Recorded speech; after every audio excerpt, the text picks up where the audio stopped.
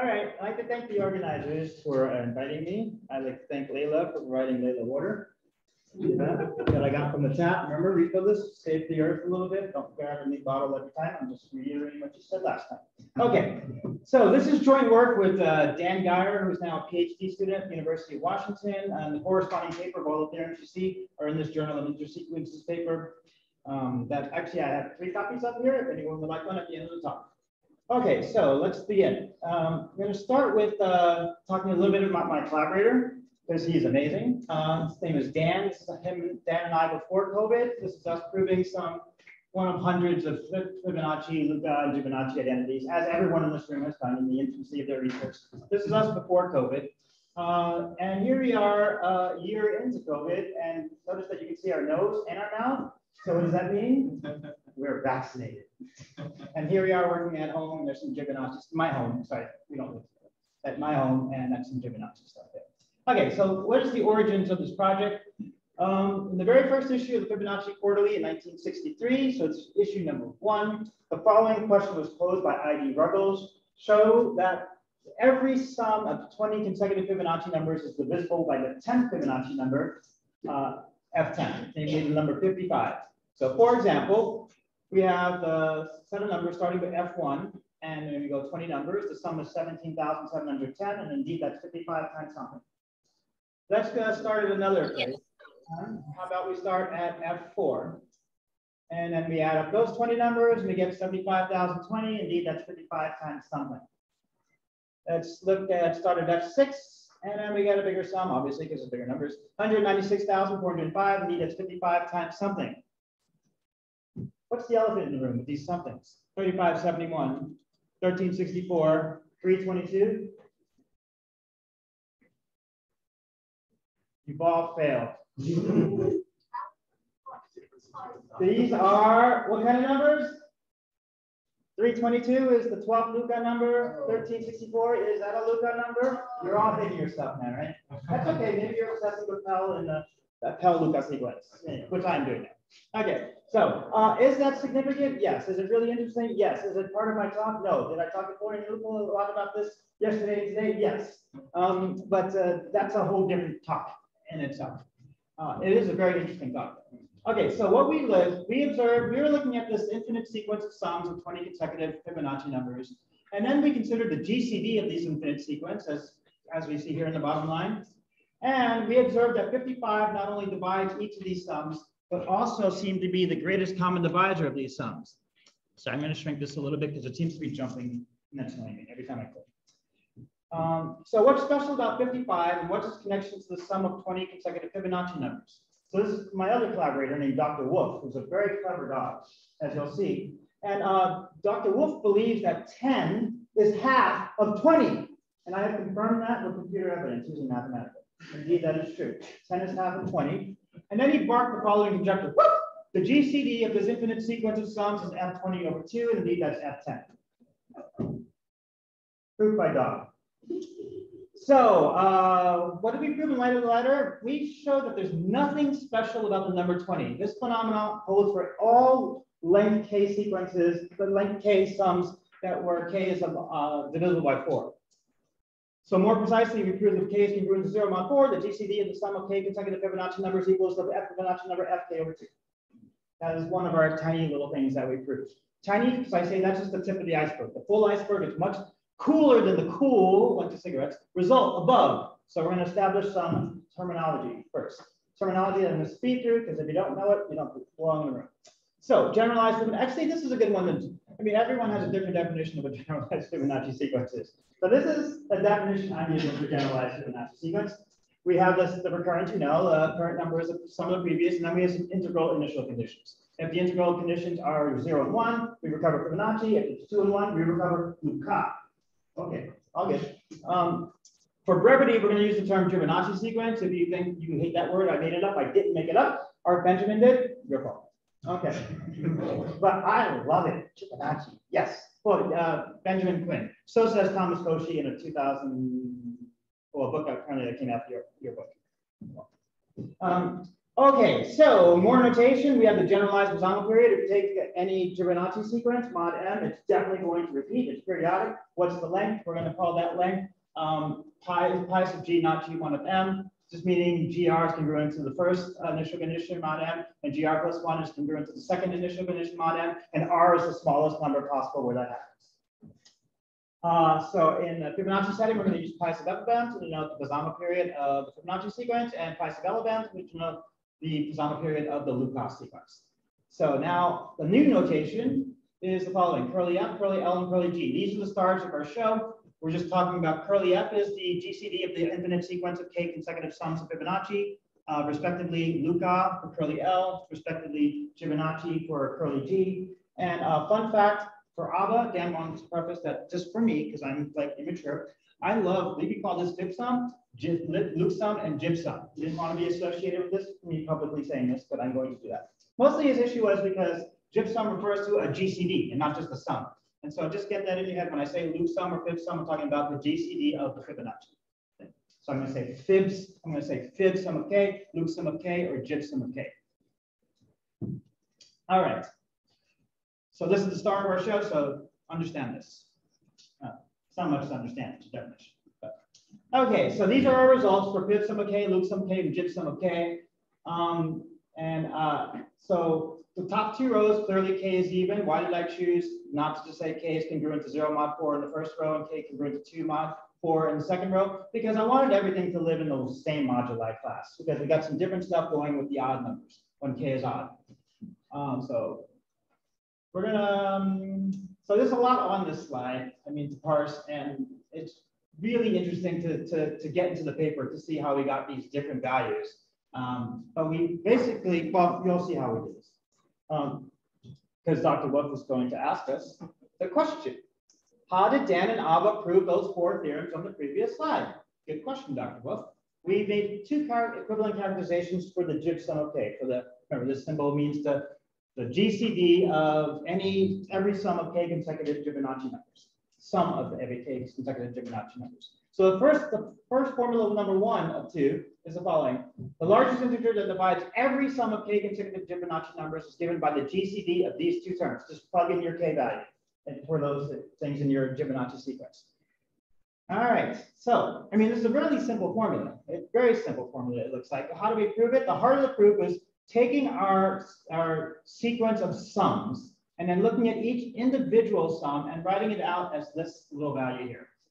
We did that by just taking Fibonacci identities. If it wasn't proven already, we proved it. So like a few pages of the paper is just getting this thing done together.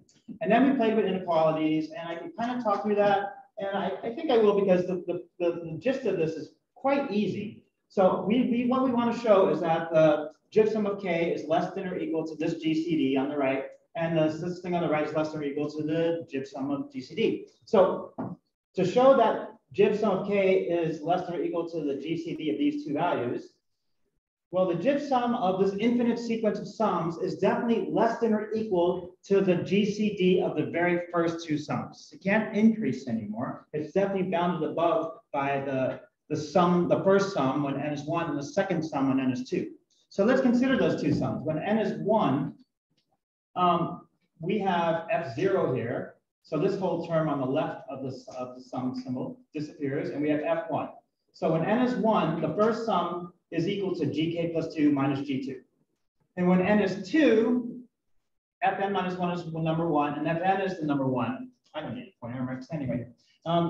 And so then we have gk plus 1 minus g1 and gk plus 2 minus g2. And the GCD of those 2 terms, of the first thing when n is 0 and the term when n is 1, just using basic GCD properties, is exactly this term on the right, the GCD of these 2 values. And to show that this thing on the right is less than or equal to the jib sum of k, let's just call this the value q, this thing here, GCD of gk plus 1 minus g1. Let's call that q. So if q is equal to that GCD of those 2 terms, clearly q divides gk plus 1 minus g1, and clearly q divides gk plus 2 minus g2. But that's what's beautiful about our representation here. We have a gk plus 1 minus g1 and a gk plus 2 minus g2. So that means that this GCD on the right divides every single term here on the left. So we have this thing on the right is less than or equal to that. So since we have mutual left, this thing is left equal to that, and that's less equal to that, so you have equality. Okay. Doing that proof is the thing that's going to make me go over time. But Dan insisted I do that proof, so I did. Okay, that's my clap. Okay, so the formula number 2 is a little bit more obscure and really super cool. The largest integer that divides every sum of k consecutive Fibonacci numbers is the least common multiple of all the moduli values m, such that the generalized Poisson period pi g0 to g1 of m divides k. So now this looks obscure because we're talking about the GCD of an infinite sequence of sums, and we're relating it to an LCM of moduli values of the Poisson period that divide k. I mean, that's gotta look bizarre. And it is bizarre, but the gist of the proof is the following fascinating and unexpected connection. These are quotes from the anonymous referee, and I think, I'm not tooting my own horn, but we think it's fascinating and unexpected. This is a really crazy biconditional. So M divides the GCD of the sum of k, of every sum of k consecutive Fibonacci numbers, if and only if the Poisson period, the generalized Poisson period of M divides the value k. So why should that be? And I'm going to give a proof of least left to right because it's not that bad. So let's assume the left side, M divides this gypsum of k. Then by the first characterization, the definition of, the formula 1 of gypsum of k is the following GCD of 2 terms. So if M divides the GCD of those 2 terms, clearly it divides each term. And then if I write this in congruence fashion, then we have GK plus 1 is congruent to G1 mod M, and GK plus 2 is congruent to G2 mod M. But that just means it repeats then. The sequence is repeating the G1 followed by G2 starting at this value. But that only happens, in the Poisson period, the generalized Poisson period. So whatever this value is, it's a k, it's a multiple of the Poisson period. It has to be. I want to get some faces to go, that's clear. One face? Lie to me, just say, yeah. Okay, good. All right, so that's clear. So let's use the first formula to prove the familiar result of ID Ruggles, the Ruggles problem. So I'm just plugging this into this formula and fine and dandy. And this slide is just showing you that the first formula works in this one case. Is the second formula really convenient to do this thing? No, because then we need to find all the moduli values m such that the generalized Poisson period of m divides this value 20. And that's a less useful thing, but it has really cool, the previous formulation, this formula here, has other values that you're about to see, other merits that you're about to see. Okay, so applications. The largest modulus of m yielding a given Poisson period pi sub f of m. So an open question for anyone who wants to do this. This is a good question to think about. For a given period k and a Fibonacci sequence with fixed initial values g0 and g1, what is the largest modulus value m that has that given value k as its generalized Poisson period? That's a really good, fun question. And maybe you want to solve it after you see how we did it in the Fibonacci case. Let me give an example in the Fibonacci case. So we want to compute the largest modulus value that yields Poisson period, say, of 60. So if you're familiar, like m equals 10, the Fibonacci sequence mod 10, it gives a sequence of length 60. Can we get higher values? Well, of course we can get higher values, but what's the largest we can get?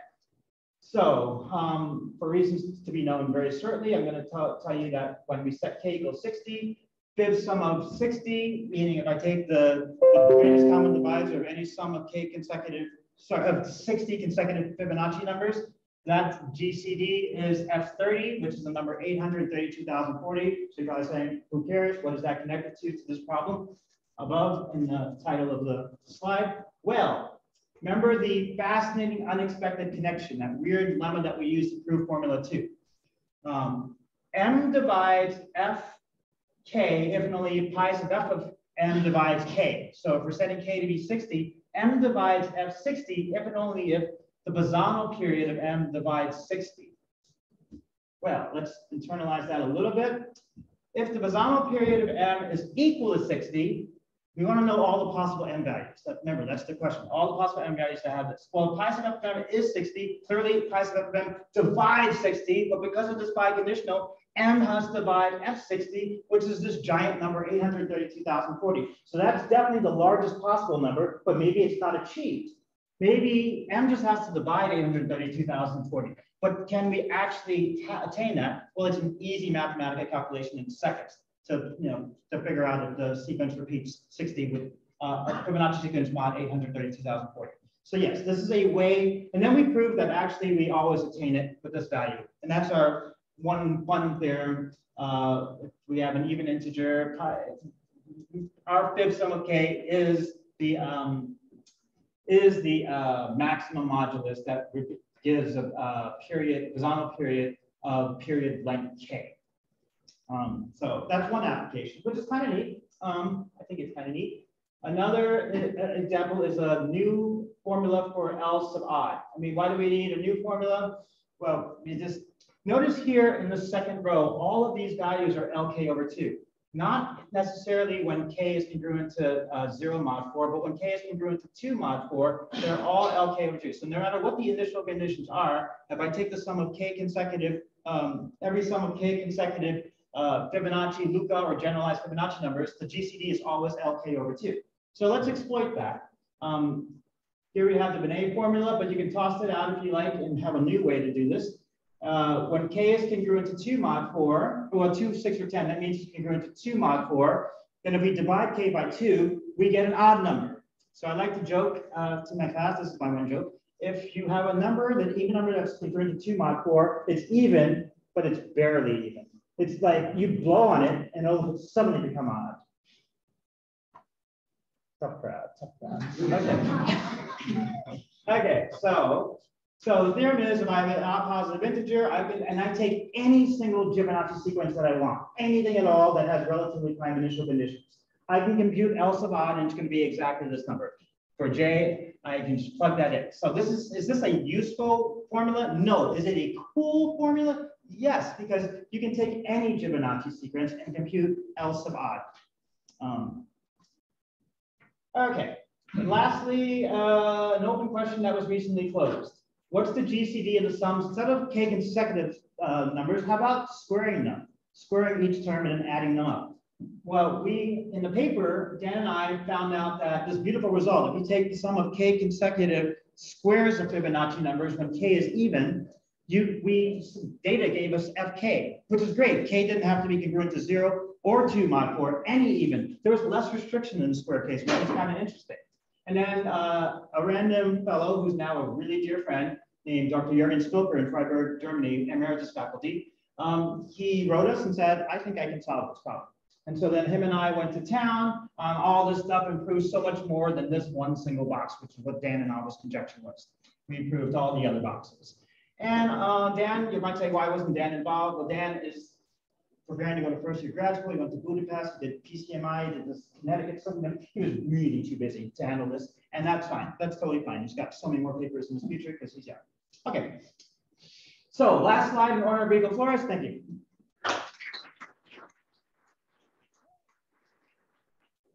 Why is it in honor of Rico Flores? Remember what he did the other day? One more slide. Future directions. Remember what he did? I'm stealing this. Okay, I just want to talk about some future directions because I have a new Dan guy. Sorry, a new person who's got her own person, Janae Schrader, and her cat Nova, and some guy that looks like me with a bad haircut.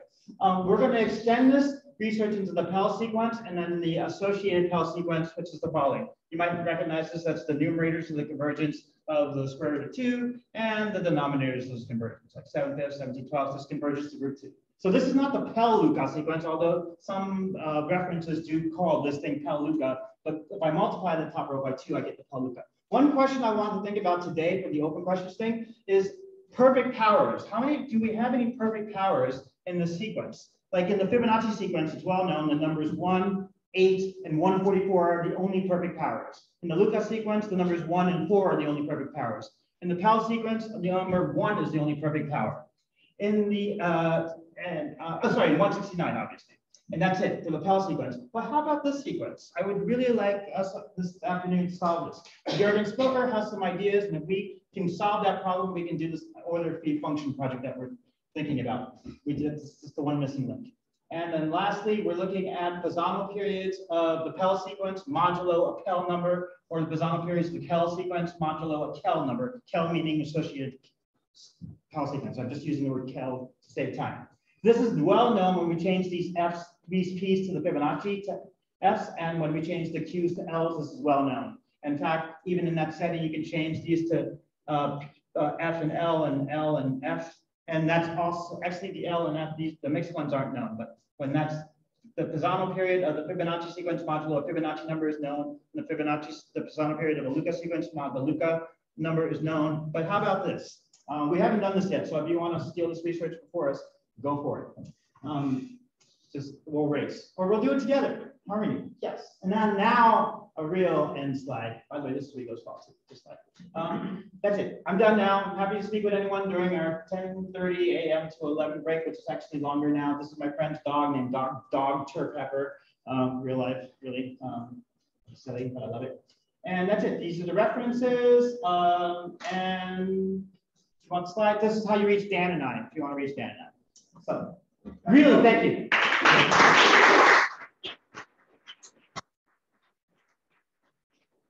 Thank our speaker twice now.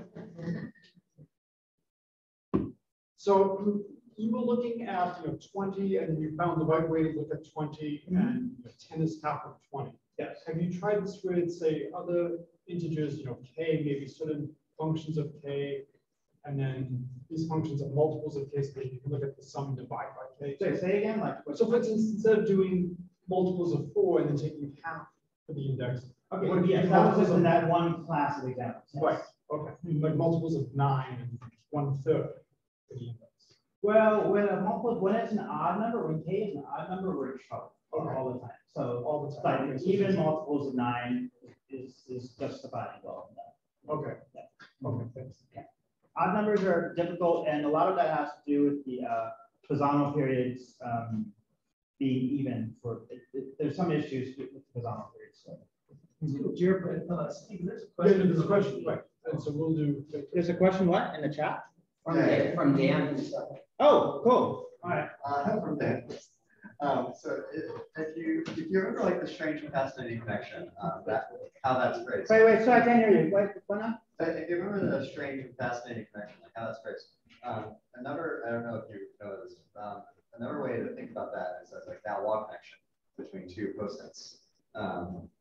This is kind of a category theory way of thinking of those types of relationships. There's a lot to know about them. And so you might be able to find a lot of your, like a lot of the same flavor, be able to prove a bunch of different things if you look up Galois connections between cosets. Okay. When you said wall connection, you were Galois. Oh, Galois. Oh, that's right. Yeah. So the name comes from Galois theory. It's very similar to the relationship between groups and systems. I'd like to talk to you more about that. Yeah. Thought you said wall because wall is a big name in Pisano periods. Probably should have been in the references. Okay, I think there's a comment or a question from the audience in Zoom land. Can you unmute yourself? Can we hear? Unmute. No, you look muted. Yeah. This is Dan, by the way, everybody. Where are you, Dan, by the way? I'm in Utah, and I'm. Thanks for being up at 2 in the morning for this. Appreciate it. Yeah. All I was gonna add is that with the odd case, while it is hard, we do know that no primes of the form 3 or 7 mod 10 can divide gypsum. But now, a more interesting question as well that we pose in our paper would be to see what else we can say about these odd cases and to see if we can restrict any other primes. Yes, Dan's talking about restrictions to primes in this slide right here. In this case here, when we get these 2s and 1s, because we know what the gypsum values can actually be like numbers like 11 or something, but these have to do with Pisano periods that are odd. Most people in this room probably know Pisano periods are always even for every Fibonacci and Lucca sequence under any moduli value, they're always even. But you can get these odd periods for certain initial conditions in the Fibonacci sequence. Yeah. And so what we did, and I did not talk about it, and this is a valuable part of the talk, what are the restrictions on the prime factors of gypsum? And that's an interesting part of the paper. I thought it was a bit more technical to talk about here, so I just got rid of it. Any other questions for us, Steve? And then you Thank continue. Abba third.